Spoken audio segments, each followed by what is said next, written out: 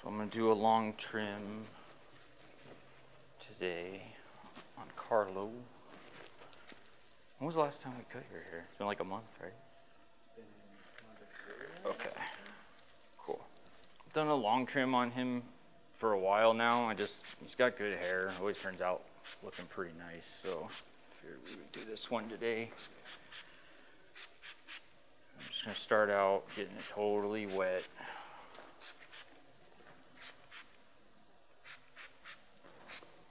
Grew up pretty good. Okay, and then I'm going to do like a nice subtle taper in the back, which is probably the most tricky part of the haircut, at least for me. I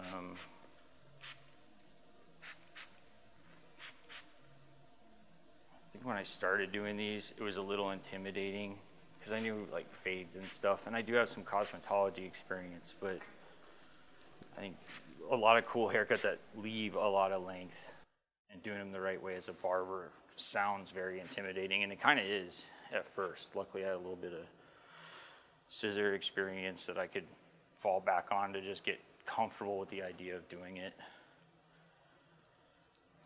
So I got it all wet, and now I'm just gonna do a parting here. Try to make it nice and clean.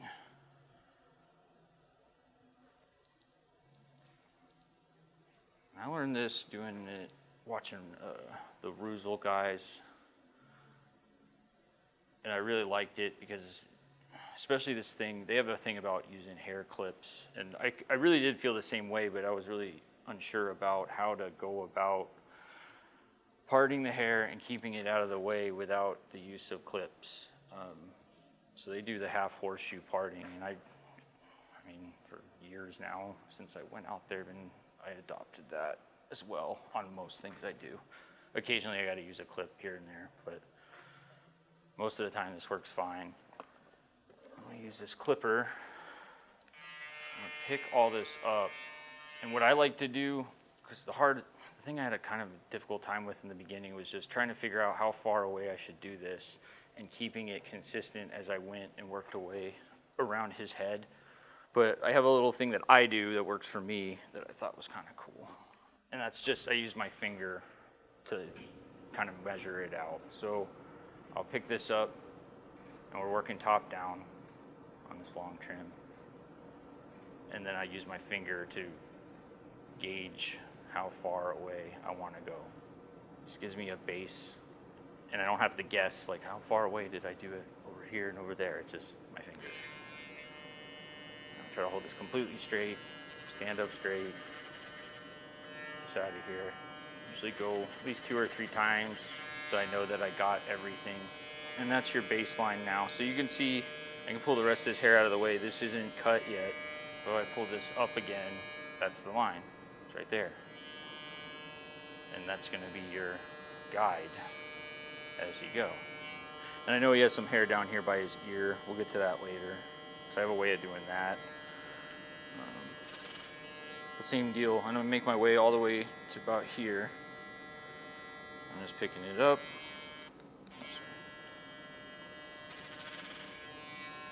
Same thing, pick it up.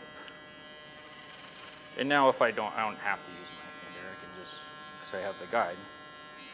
Some more there. But I am trying to just be careful that I don't cut anything that I want to keep. So I'm just going nice and slow, and also just to show you guys what I'm doing. So now you can see, you hold this up, well, except maybe there. It's just a nice straight line. Straight line.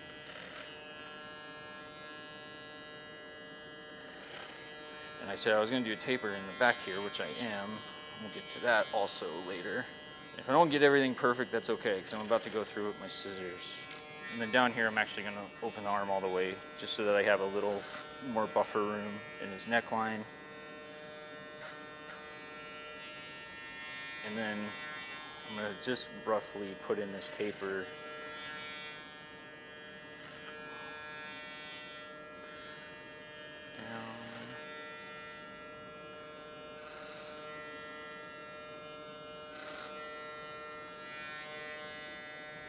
And I don't want this taper to be like super tight, and I don't want it to be very high.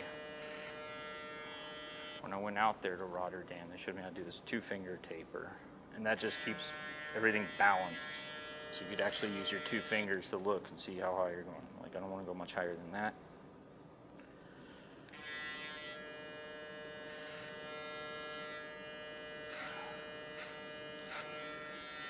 Neck hair goes all different directions. It's kind of, so sometimes I might have to go a couple different which ways just to get it. That's fine.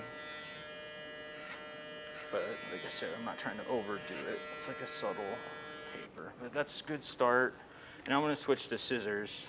You guys already know. If I could avoid going to palm, because it's a little uncomfortable for me, I will.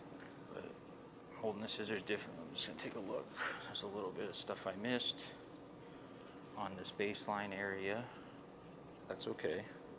And now I'm just gonna get this other stuff, particularly by his ear. I could do it with the clippers, I suppose. I just always feel like I'm gonna get the guy with the clipper on his ear or something, so I like to do it this way. But I can still see what I did with the clipper. And you can do, like the part I just initially did with the clipper, you can do that with the scissor. If you wanna start out, if you just rather use scissors for the whole thing, do your baseline and then make sections and do it that way. The idea with using the clipper is just a little faster. So sometimes the shop's like really busy and I just really need to knock things out. That's how I do it. And these scissors, actually these small ones here I'm using, are the ones I use for this type of stuff a lot of the time. I've got a bunch of different scissors that I use for different things. And I'll go over that in a little bit. But I know most people probably only have maybe 1 or 2 pairs. That's cool. I didn't get them all at one time. That would have been crazy expensive, but just over the years I've managed to get one here, get one there, until I had all the stuff I needed. And what I do is, because we haven't done anything on this side yet, and I haven't even looked at the stuff that I combed out of the way, I just start taking sections and pulling it over this way. And that'll also swing all this hair this way, and then that gives me the room I need to do the other side. So I just pull this over and match this hair with this right here. I think a lot of this initially you saw me just blunt cut it. If you want to, if it's better for you to take this and do some point cutting so it's not so choppy, or to kind of reduce that possibility of there being lines after you dry it, cool, do it. This here, there. See, that's not even, so I can get that. But it's cool. You can see the line, the guide that you made earlier, and use that to help you cut everything else. So that's the whole idea behind it. A lot of these concepts I learned very early on because, like I said, I started in cosmetology school first, but at the time I didn't really understand what I was learning. It wasn't until a few years later that I was like, oh, all right, I get what these concepts they were trying to show me, but I was really confused at the time. I'm gonna do the other side, the half horseshoe on this side, and then I'm just repeating what I just did over here. I'm gonna pick this up, grab it, and use my finger as the anchor point, and get the baseline in there, or my guide, or whatever you want to call it.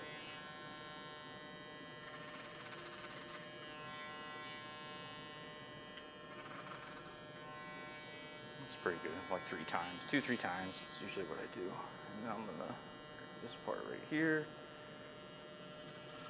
you can see I'm still using my finger.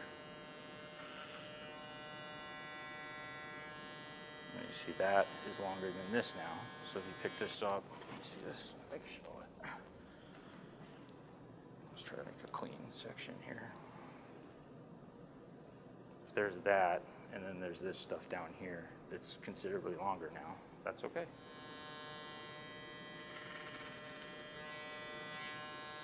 Good.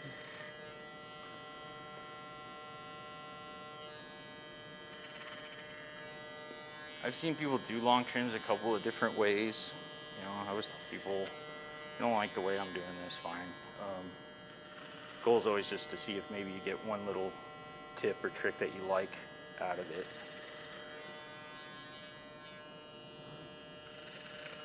Because everybody's got their own way of doing stuff. That's cool. I've learned a lot watching other people who do things totally different. But maybe I pick up one thing. I'm like, I'm gonna try that. Actually, I know I've done that in classes I've done. Or not that I've done, that I've seen. It's a little dry down here, so I'm gonna get this. I'm just using what I did as my reference and then working my way down. This is like, when you get closer to this neck area, of course, it's gonna taper. Because I'm going shorter, a little shorter, a little shorter. But when I first tried this, it was really weird. It was a foreign concept to me. I was too afraid of like, I'm gonna mess this up. I'm gonna leave too much, or I'm gonna take too much hair. Just practice. Good. Good. Now. Cool. Check out what I did, see where maybe the clipper didn't quite get what I wanted. Clean it up with the scissors. And I don't know if anybody's ever used a trimmer to do a trimmer over a comb, but I like to do that a lot. Just for like these little tiny areas maybe I'm having some difficulty getting to. Sometimes people, and it depends on their hair and the haircut, but they'll keep this hair here that they can just kind of tuck back behind the ear. I'm not gonna do that, but you can. It's up to you. Use this Andis one just because it's got a little more horsepower. I like this one for trimmer over a comb. I love this other trimmer, and I use it a lot. And it's a cheap trimmer, which is cool. But this one's not cheap, but it is definitely stronger than that one. And this is where the taper is going to be, so I'm just getting this really, really close. But not like super close. Like I said, I like that other trimmer for most things, but I do like that I have this for, so he's got really thick hair, so just something with a little more oomph to get this out of there.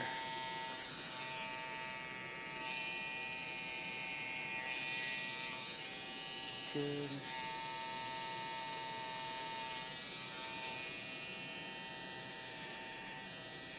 Good.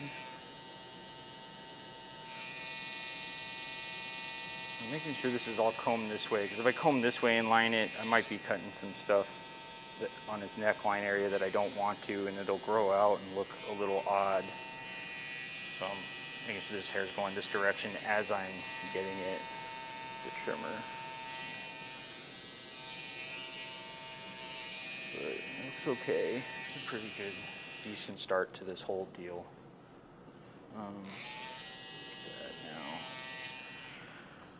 Use this Ruzel grooming spray. They have one that you can just dump in your hand. That was actually the first one they had. I like this one. Makes it easy for me to make sure I got like blanket coverage with the spray. Okay, I'm gonna blow dry this, and I'm gonna use, I think everybody knows what blow dryer this is. These are expensive, I'm not gonna lie. Dyson has one just for professionals. You go on their website and you got to send them a copy of like a cosmetology license or a barber license. It's a professional model. It's like $100 cheaper. It has a longer warranty and a longer cord. And then I think a couple of the attachments might be a little different from the one that they sell at the store. And I've had this thing for a while. I take pretty good care of it.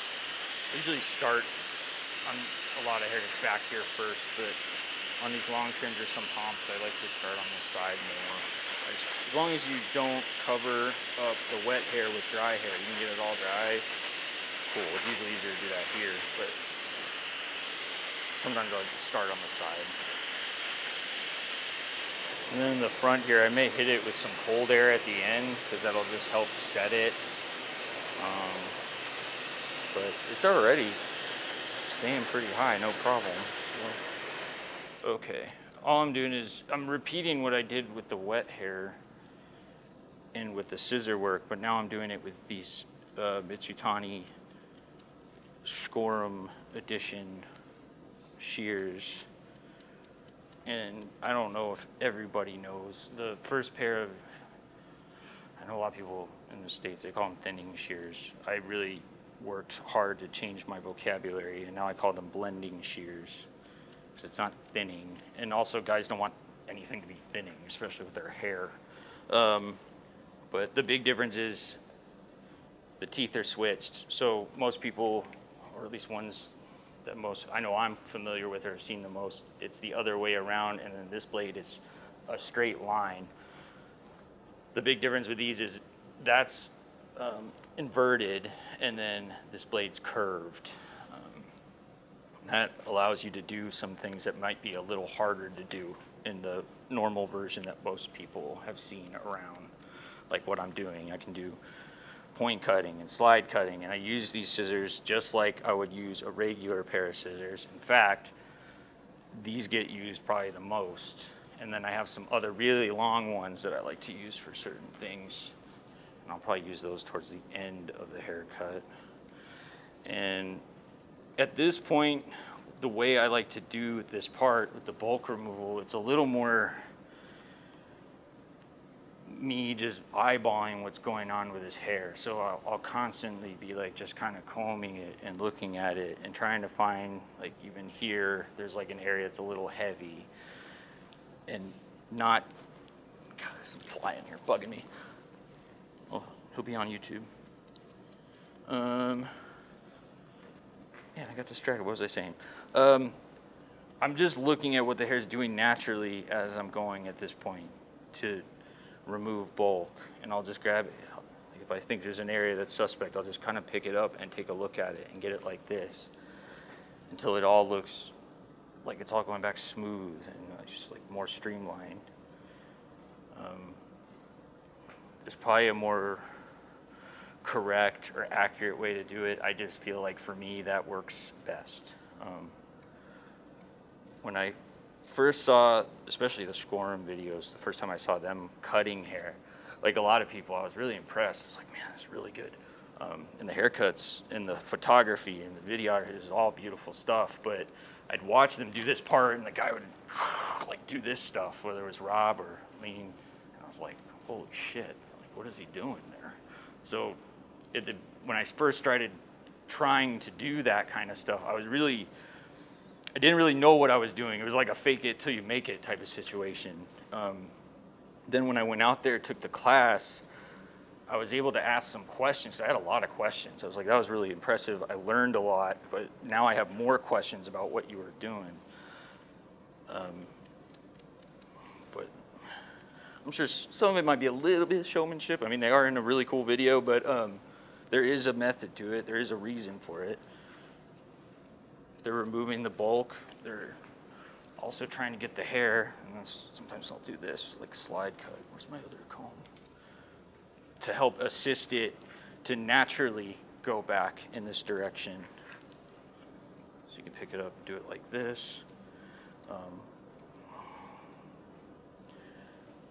And by doing it this way, instead of the way you were watching me do it, I'm just getting little pieces, but I'm slide cutting. It'll just help the hair sweep back and then down. And then down here where this taper is going to be, I'm just going to get it the old school way.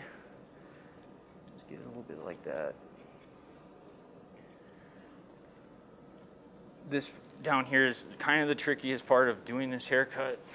Because like I said, it's really easy to throw it off balance and maybe take the taper too high or make it a little too tight. It depends on the haircut and the client and what you are trying to do. And I'm going to go over that a couple different ways at the end here. But anywhere that looks a little chunky or like I didn't get it, I'm just lightly dusting it with these. Again, I don't know if it's like correct, but it's just the way it's worked for me in doing it. If you want to do it in very regimented sections, and you know, that's cool, do it.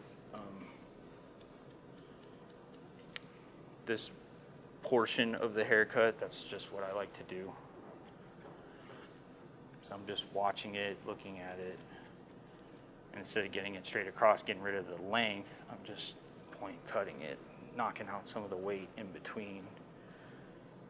And I just got all these sharpened, sent them in the mail, sent them to Mitsutani headquarters. I didn't need anything too crazy, so I believe they stayed in San Francisco and just got sharpened up and sent back.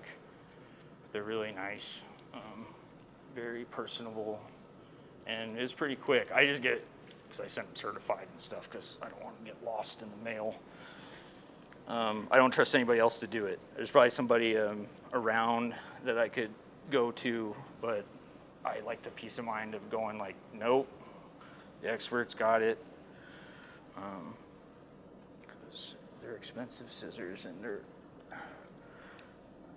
really important. It'd be like a chef's knives or something. I just don't want to lose them, don't want to damage them. I know that they've been doing this forever, so I'd rather them do it.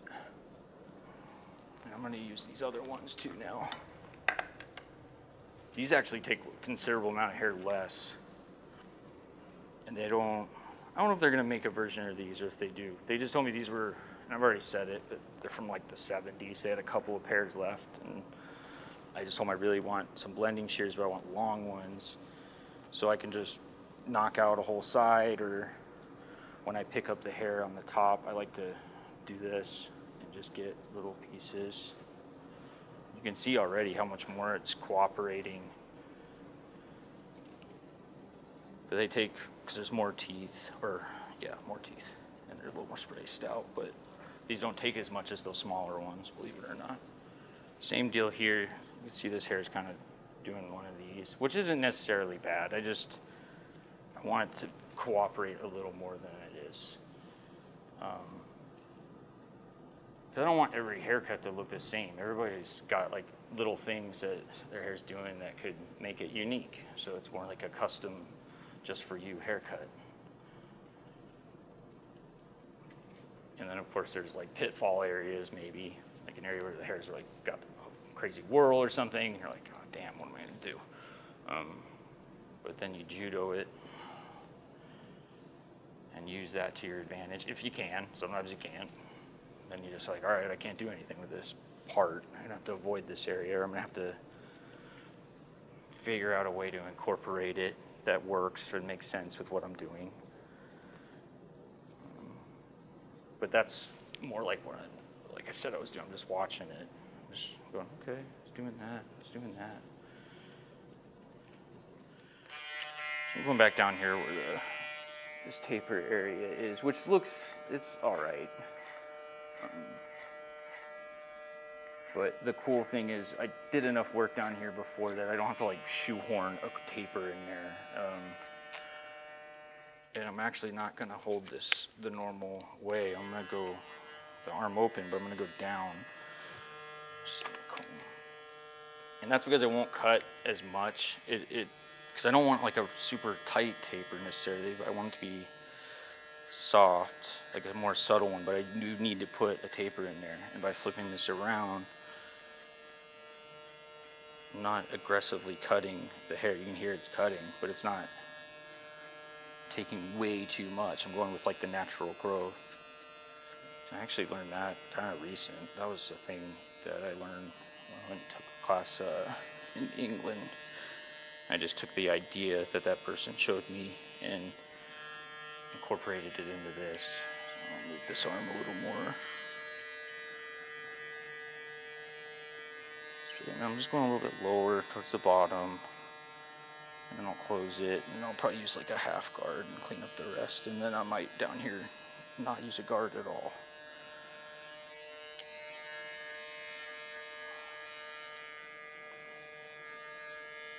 And I never thought of using clippers down here that way, but just trying stuff, I was like, oh, that might be a good way to do like a more, like I want it to be tapered, but not like screaming. I just put a taper in there. Maybe have it look like a taper that maybe grew out a little bit. But I've also done ones with really tight tapers. And then down here, I don't want any hair, because the neck hair, I know for me, that's the thing I love to get rid of the most when I'm getting my own haircut. I want that to last, because that'll grow out in a couple days.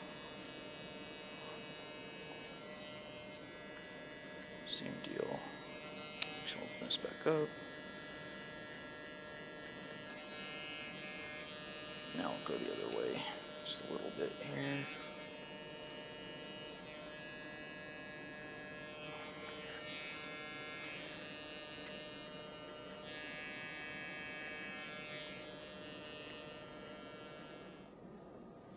Good, good.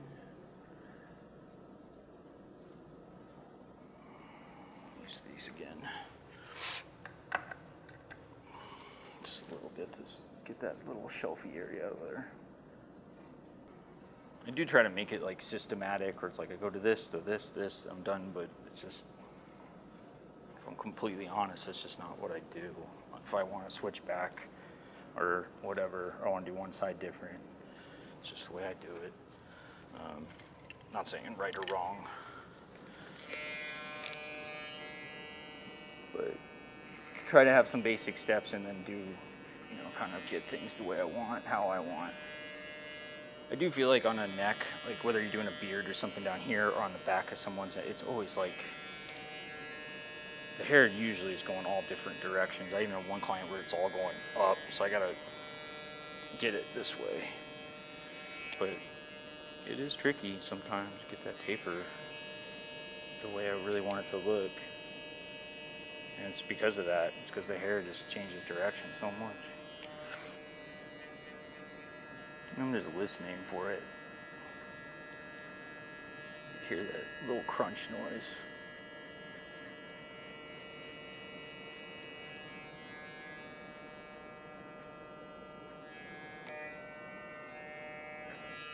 Cool. I'm gonna throw a little shaving cream and just clean up this neck area, and then I'll get one more little once over and we should be good to go. Some lather.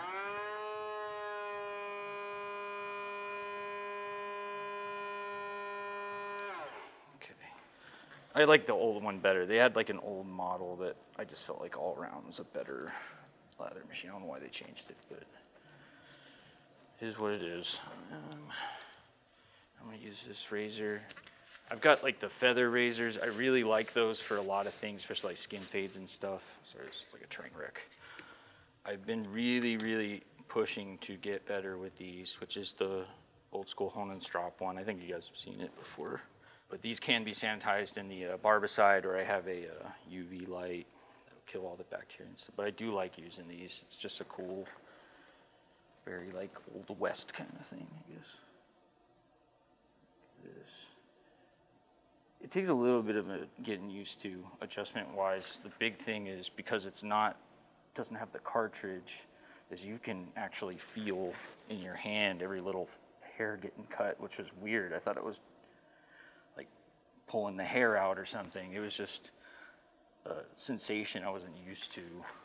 I'm just making sure it's nice and taut and it doesn't have any like moles or anything I'm gonna cut. But this will cut, and you are allowed to use these, at least in Arizona. I don't know about wherever anybody else lives, but you can use them. You just want to make sure they're nice and clean so you don't get anybody infections.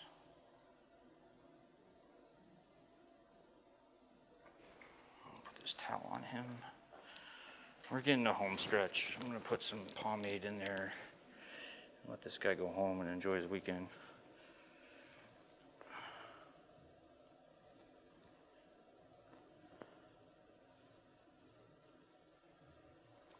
I'm gonna hit this again with the cold air just to get it up again and also to get the clippings out of there. But I think it looks pretty good. When it gets all nice and combed, but you can see the shapes there. There's nothing in it except a little spray. That's always what I'm trying to go for. I just want to try to make it look as good as I can before product. And then the product just helps accentuate what you did and make it look even better. But it shouldn't be like you have to have it to make it look good. You can see this hair already from where we started with it. It's just really nice, and I'm gonna comb it. I think it just sweeps back real nice. Good head of hair, man. All right. This is a new Rusel, their newest pomade at least. It's the concrete I like this one. I forget what it smells like. Almost like a coconut kind of smell.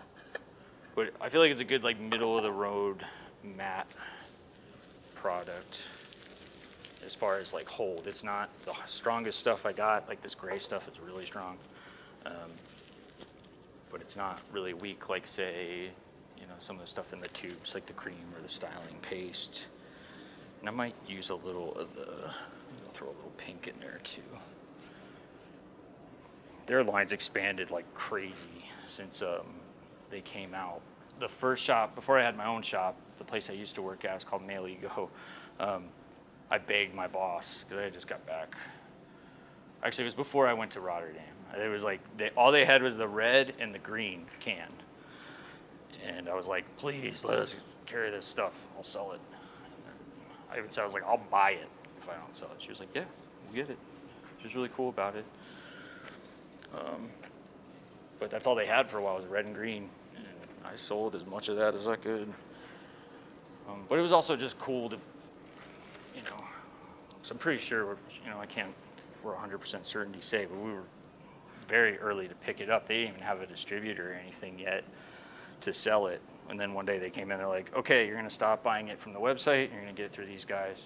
Cool, but that's all they had at first, red and green. Now they got, man, especially just pomade alone, they got a bunch of stuff. My favorite's the green. I just like that one, and I like green, so.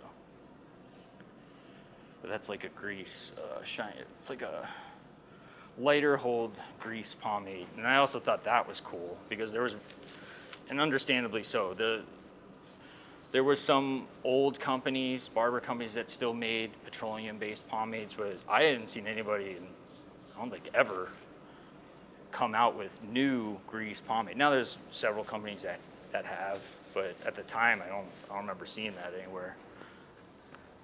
Because water-based washes right out. So I was like, oh man, that's cool. Let's see how this looks with just this one. I want to get this through.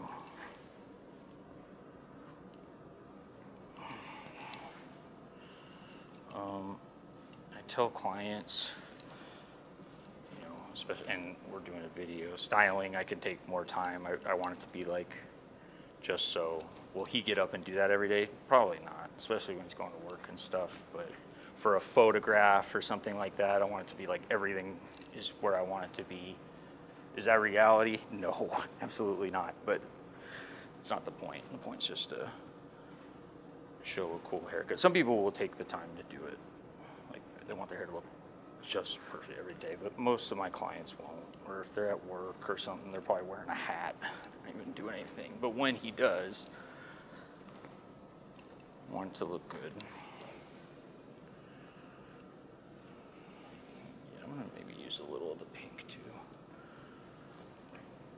The pink's a grease. That was the second one. That's the only other grease pomade they have, but stronger than the green.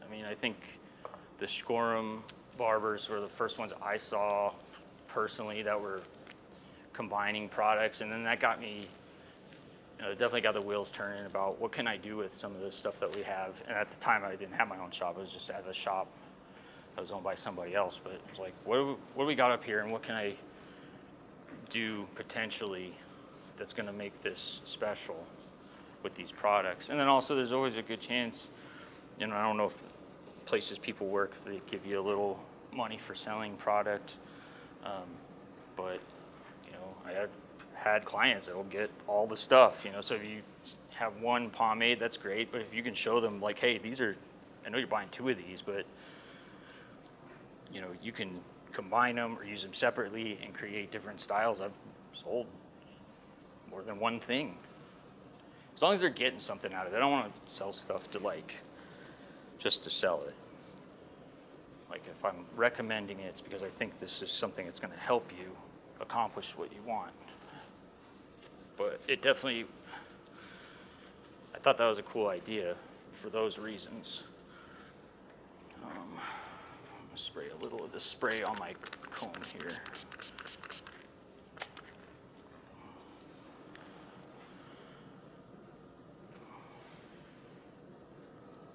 I'll switch sometimes between using the pick, using the comb, whatever it takes to make it look, especially for a photograph, you know, whatever I need to do to make it look the way I want. I do like the picks. Sometimes, you know, just get it a bunch of times with the comb. And this makes me feel like super OCD. A lot of the time I'm just trying to make these teeth marks with the comb look uniform. That's tough sometimes. Or I might need to throw a little more pomade in there. I put a little of the spray on the comb just to lubricate the comb a little bit and make it go through the hair a little easier. His hair, it's got heavy hair. Sometimes it ends up looking less like a pompadour, a little more like not the executive contour, what's the other one that they do on their poster? The Vanguard, which looks a lot like this, but it's just not as prominent in the front. It'll just be kind of like down, but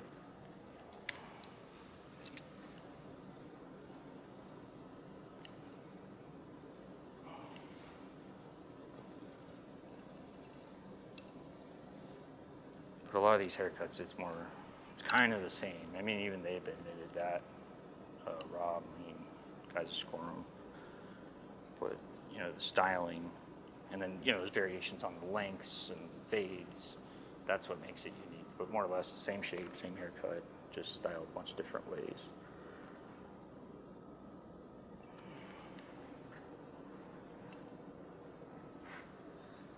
Let's see, just a little more of this.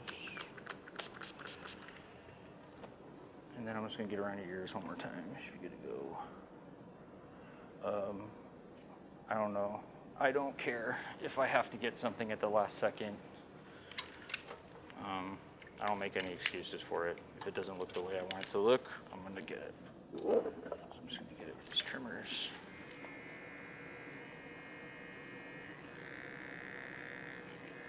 Let's see these little hairs I didn't get. You think you're awesome. It's like, there's always something you didn't get. It's like in a forever thing. It's like, oh, I did it perfectly. And then you go like that, and you're like, no, you didn't, you asshole. Oh. And these long trims are cool too. You don't have to come in all the time. You know, even a couple of months, you can push it if you just don't like to get your haircut as often, or can't get in as often. So, long trim's good. Oh, and I didn't put the pink in there. I might put a little of the pink in the front part of his hair just to get it to stay a little higher. You can see the consistency of this. It's like very sticky. It smells like bubble gum. I like it. But I'm not gonna go. This is one other thing I kind of like to be. You don't even have to put it on all of his hair. Maybe, especially this stuff, it's pretty strong. And he has the water-based as a base, so it should wash right out. But let's say I just wanted to get the front part of his hair with this pink, or maybe just a little bit here on the sides, just to get it to really stay, you know. If I did all grease, it would take a little bit of time to get it out. He would still feel the residual stickiness in his hair even after he washed it. This has the water based on first, so this grease should wash right out. That was something, when I went to Rotterdam, at the time there was two guys at the school. It was Nalis and Bobby. Bobby showed me that, and I was like, I had this model, he had like a bunch of Murray's pomade in his hair, and that stuff was like impossible to get out. I could barely comb through it. Bobby yelled at the dude, why are you putting so much shit in your hair? But he told me to put, at the time they were just getting ready to put out the light blue Ruzel. He's like, put some of that in there. And I'm like, you want me to put more pomade in this guy's hair? What the hell is that gonna do? And then he explained to me, he's like, because it's water-based, it'll help pull out the grease, which sounds so counterintuitive, but it works. And then if you want to get this front, sometimes I'll just push it with my hand to get it to protrude a little more. And this is the part that I could really get overly critical on, especially for photos. I want it to look, I hope the photo looks good. So I'll you could obsess over just combing it. But I'll just take the comb, you can just push it. I think that looks pretty cool.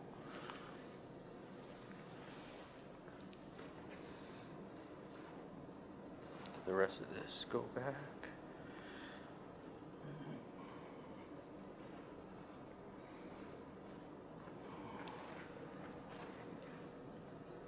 But same as if I would do it with a pick, I'm just following comb, follow with the hand.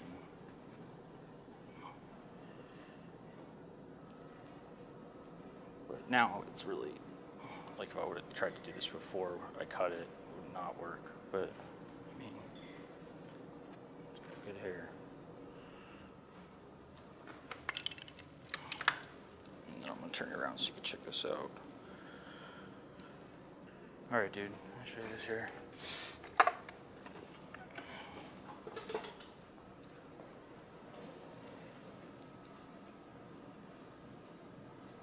Cool. Thanks, man.